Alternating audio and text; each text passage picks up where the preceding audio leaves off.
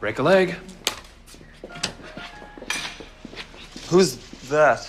Stella Woods, a longtime client and the lead in Wicked. She lost her voice.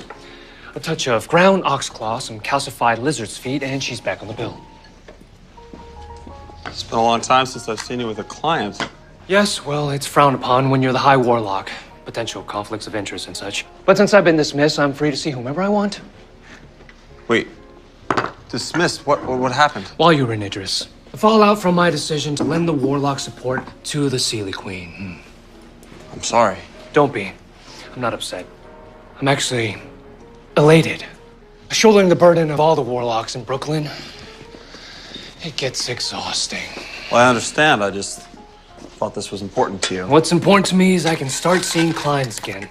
Help them achieve their dream. And make a lot of money doing it.